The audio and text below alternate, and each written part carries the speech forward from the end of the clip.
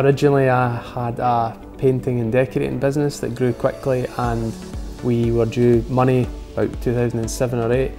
Went to court, found out how complex and expensive it is to do that, and then set about building a business through technology to make civil justice more accessible.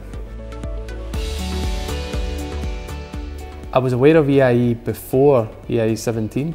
There was a lot of buzz going around in previous years, and it was something I wanted to be involved with. And it was a logical next step for us as we had built a beta product and we started to get traction with our market.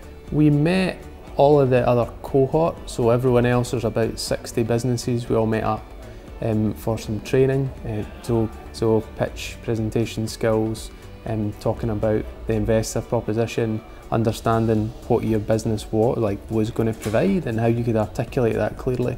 But ultimately on the day there's 700 or 800 people in the audience interested to listen and work out what's going to go on and what the big opportunities and next things that are going to come out of Scotland.